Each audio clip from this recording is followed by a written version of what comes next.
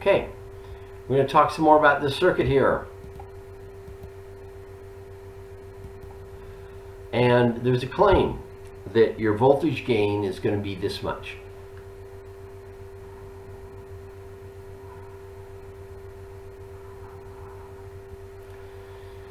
So we're going to go through and prove it. We can write down the voltage gain is going to be the resistor value divided by the total impedance.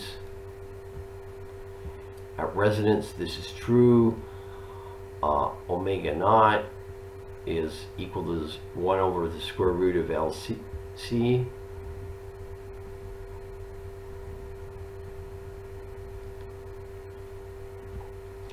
And you plug and chug into this, you get, for the first one here, you get QR equals root L over C. And here you have reciprocal QR.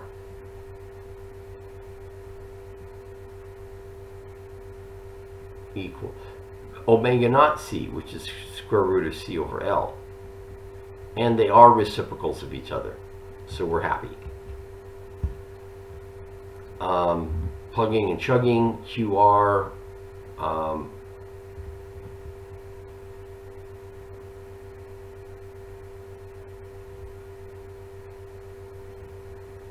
okay, where are we at? Z, there we go. Z is right here. I'm going to erase the ink from my slide. So, QR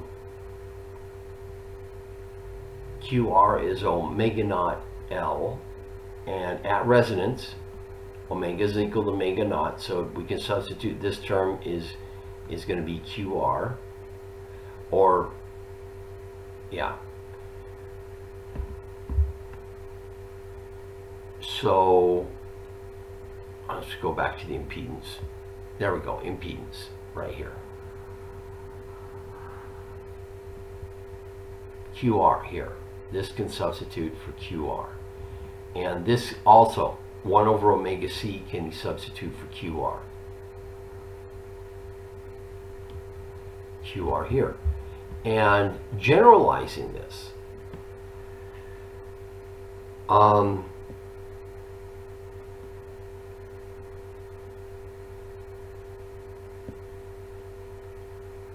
we can write omega over this multiplier term. Now QR is going to be omega naught L.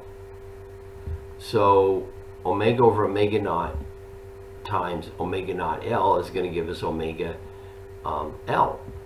And omega naught over omega times QR.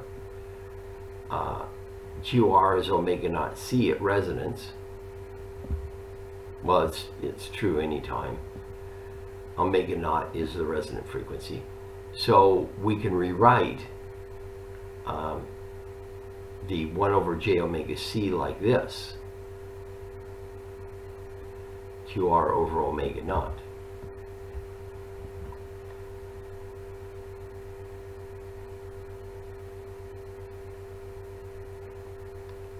Which would give us 1 over omega C. Okay. And finally, we get this value for the impedance. Gain is VR over V1. Well, VR is going to be, well, here's the gain expression, is in terms of a voltage divider. This is Z down at the bottom. So you can replace this stuff here with this. And we're at the end. Okay, and we got the magnitudes and the phase angles.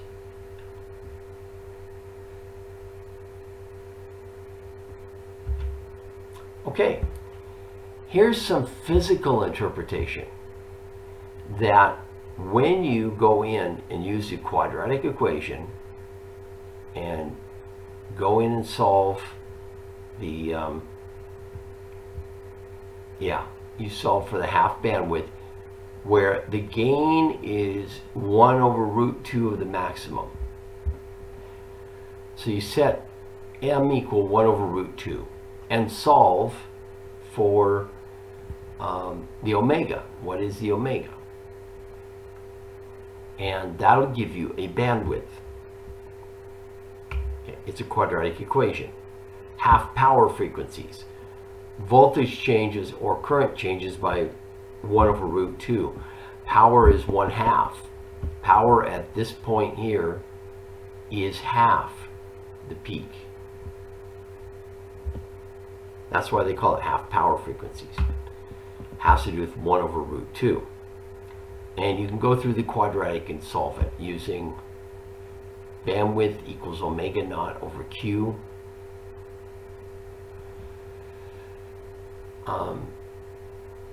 You can just solve for Q. 1/2 MW equals this stuff, and solve for Q. And then you get bandwidth is the difference between the high and low. Here's an expression for phase angle, by the way. Here's an expression for the low side frequency. Okay. Here's the meaning of Q. When you have a high Q, you have a lot of gain. Low Q, not a lot of gain. More resistive for low Q. You can also look at Q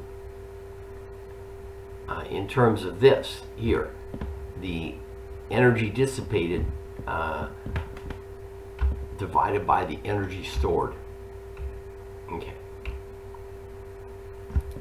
For parallel circuits, when resistance is high, you have a high Q.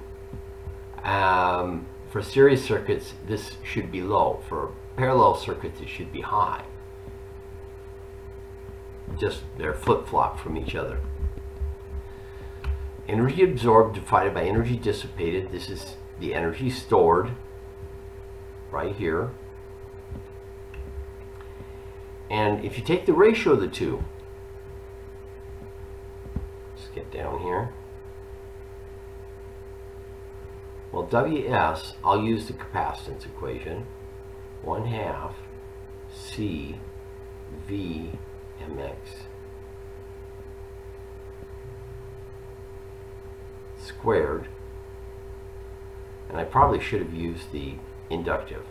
L I mx. We'll see why in a second. Because now I can write this as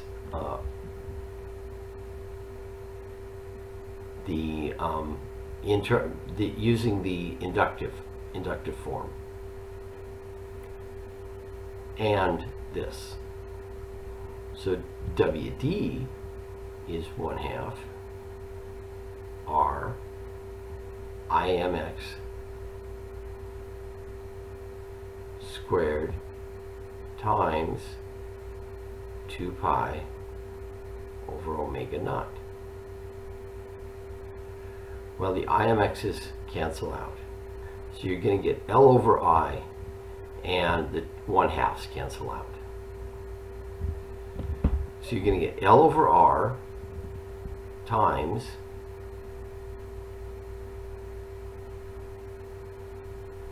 omega naught over 2 pi.